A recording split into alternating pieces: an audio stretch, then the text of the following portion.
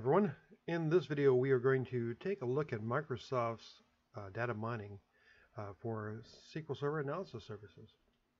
This demonstration is not exhaustive. It's just kind of an overview of how the pieces kind of go together and what it means. So let's get started.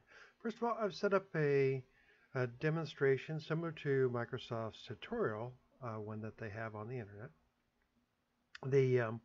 The tutorial and my demo revolves around using AdventureWorks Data Warehouse 2012. So I have included that in my little demonstration here. I've got an LDF file that needs to be attached. So once those get attached, then we can start working with it. And I've got this little script file that we're going to set things up. Now, first of all, the scenario is that we have a list of customers that have bought things from us. This is in our database. But the deal is that as we've looked at the data and reports over time, we've seen that customers buy our products more if they don't have children. So apparently these are, now AdventureWorks is expensive bicycles. And apparently the scenario has shown, reporting has shown us that people with no children are more likely to buy very expensive bicycles. So whether that's true or not, who knows? But in this fictitious scenario, that is true, and so we're going to work with that.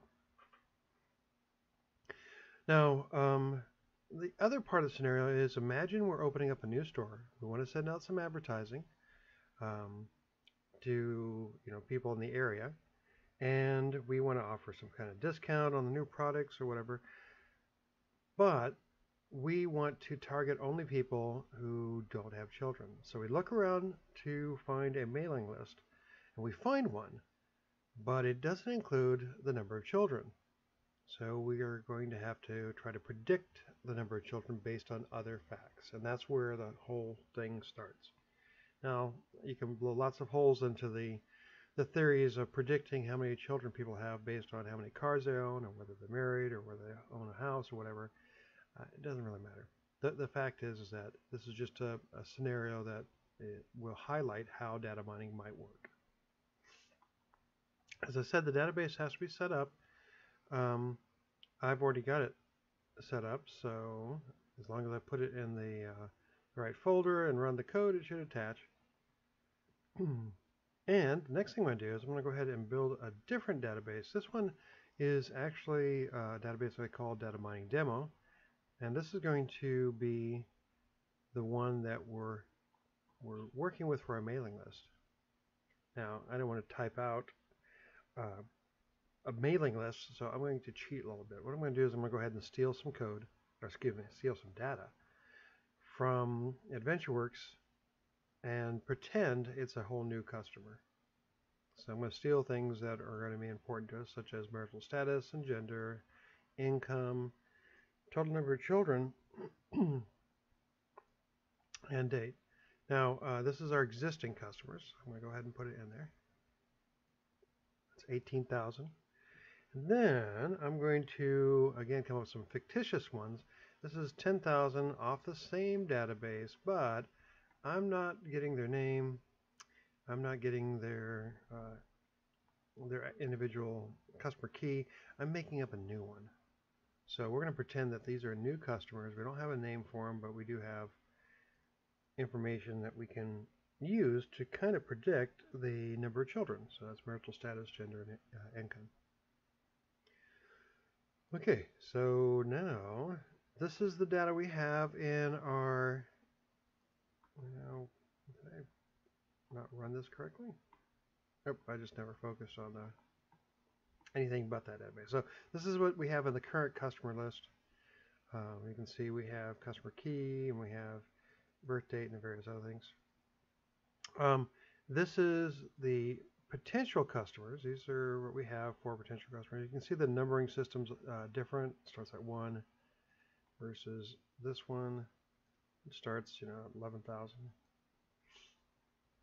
And we can make reports against that, of course.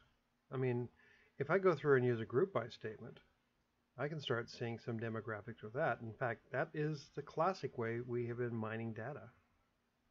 looking at this report, I can see that the total number of children at home in our current demographic is 0 when these combinations occur. The combinations are, let me actually add another one, total customer.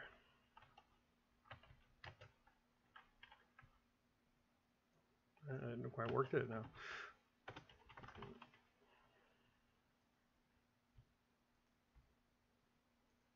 Okay, so total children and then total customers. I guess I really want it descending.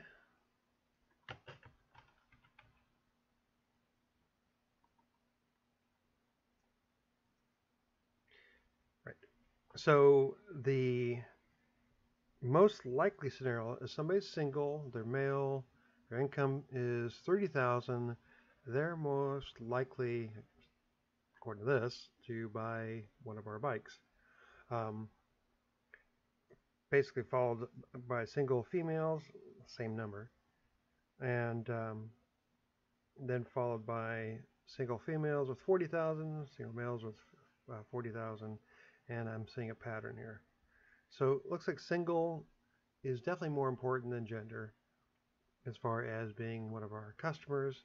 Income, oddly enough, you would think that this would have a bigger factor, but I'm not really seeing that. And then it starts, coming out to married folks within a certain income bracket. But the point is, and I said likely to buy a bike, but really it's likely to have 0 children. Not likely to buy a bike. But since the made-up correlation is that if they have 0 children, they're more likely to buy a bike, and that's kind of what we're looking for. Well, we can get some automatic reports about the patterns in our data without having to write code like this using analysis service data mining. That's what it does. It gives you simple little reports automatically by going through a wizard, putting in some data to look at, telling it what kind of algorithms you want to use for grouping things together, and then looking at the pre-made reports. And that's kind of cool. You can also go through and do some predictive things with it, but that's a little bit more hit or miss depending on, it's garbage in, putting garbage data into the system. You'll get garbage data out of the system. But the reporting piece is pretty solid, although it's nothing to get too excited about. Let's go ahead and take a look at that. So to do so, I'm going to let's open up this pre-made project I have.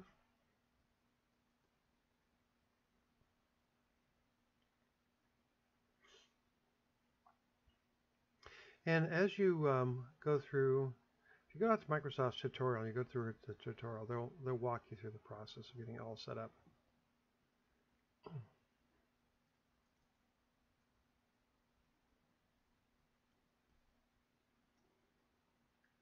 It's pretty simple.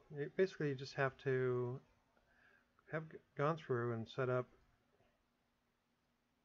some kind of connection, a data source view. I got the current customers. I'm going to use the current customers for my data mining model and later on be able to query the potential customers. And then when I set up the data mining structure, I'll go through and walking through the wizard, choose different like mining models. So that's not too bad actually. You just go click on here, say next, from existing relational database, or you can pull it from a queue if you have one set up. You choose the type of algorithms you want to use, a mining model as they call it. It doesn't really matter much because you can always add on more. Neural network sounds fun.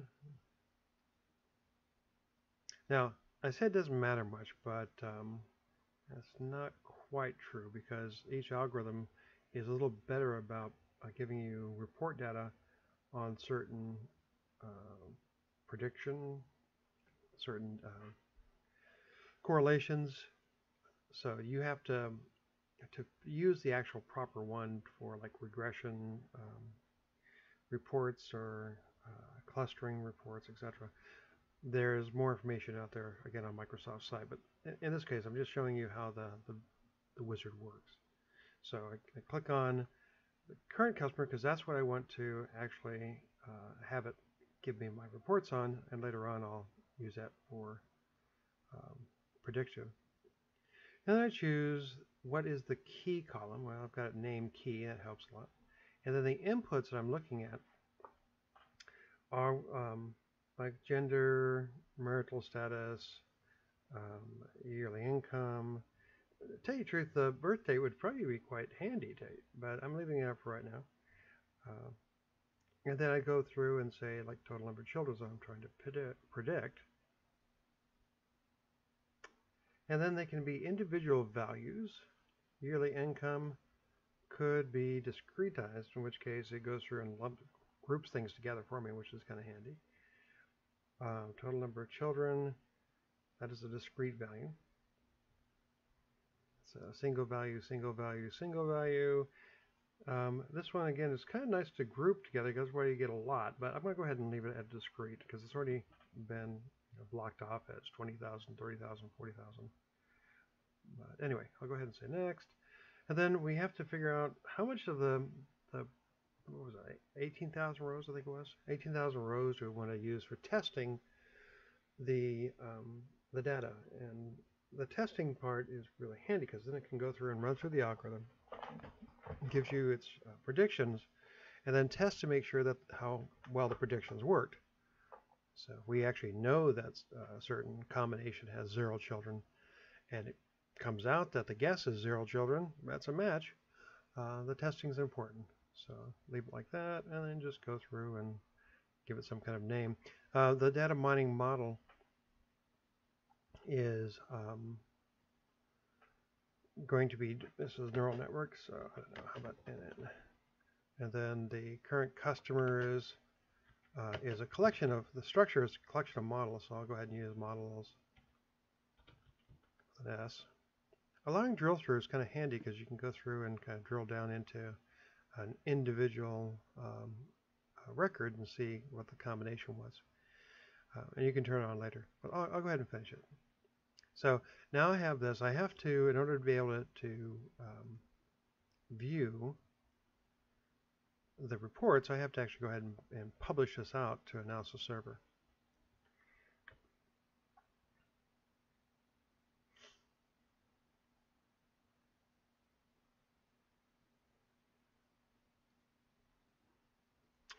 And with that done, I can now go through and take a look at these reports. Not sure why it does that, but it does.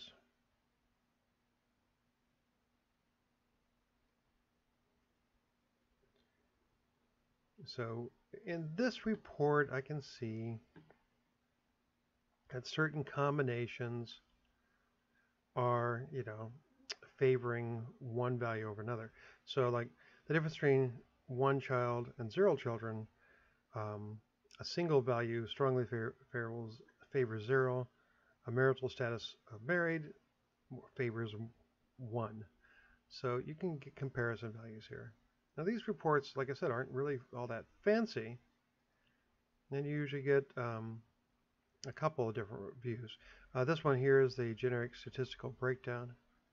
For those who are statisticians out there, they actually get quite excited about this part because now they can really get at how it did its predictions.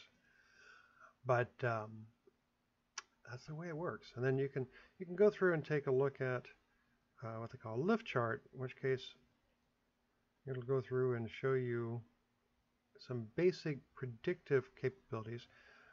I should set it to a particular value. Let's say I'm trying to predict 0. And it'll go through and show me that the random guess model would be, you give me 100% of the answers, and I'll be able to data, and I'll be able to predict it, 100% of the time with the values. But and then the ideal would be that with a very short amount of value data, we'd be able to make a high level predictions, and then um, continue on. You can see that our um, neural network is actually performing certainly better than the random guess, but certainly not ideal. And what we would do is we'd go through and add on other data mining models. Like here, click on that and add another one. Let's see, Microsoft cluster. Process again. And then after that, we'd be able to try that one out and see how that fared in comparison to the neural network. Now I'm going through this really quickly, and like I said, you don't just like randomly have to guess which one's going to work. With some additional study, you'll be able to choose between which one's the most likely to work best for you. But this is the basics of how it works, and you can see now I'm getting additional reports. Again, they're nothing really fancy, but they do give you a lot of information for a little effort. Remember that I was able to create a simple report and to extract out some information by just using a simple group by.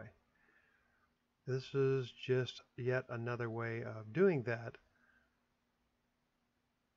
to give you information about your current data. And from that perspective, I think this is quite handy. I can take a set of values. I can pop them into this system very quickly, and then get some useful information about the makeup of that data without having to write a whole lot of group by statements. In and of itself, that's pretty handy. The prediction piece, again, it only works as well as it's only going to work as well as it can, based on whether the algorithm is of use to you, and of course the data you put in determines what kind of useful information you get out. Well, that's it. I'm going to recommend you go out to Microsoft's tutorial, take a look at the basic data mining tutorial. This will cover a lot more of what goes into it. There's also actually this is just the overview documents, but there's also, like I said, a tutorial that you can do. There it is. There's actually a couple, but just going through the basic one will give you quite a lot of useful information about how this works. And I think it's well worth your time to go ahead and look at that if you're the least bit interested in Microsoft's data mining. Now you'll notice that the data mining stuff tutorial and documents are pretty old now. They're SQL Server 2014. They've never updated to a newer version. I'm not sure if they're planning on doing that soon. So I'm not sure what that forebodes for the future of analysis service data mining. My guess is that they're probably working on something, a newer structure with the tabular support, so they can include it in Power BI as well as analysis server. But I really don't know. All I know is that this tutorial does indeed work with SQL Server 2016, so it's still worth going through. I've had it checked out. It does work, so you should be able to go ahead and go through it and learn more about Microsoft's data mining tools. Okay, that's it for this video. Take care.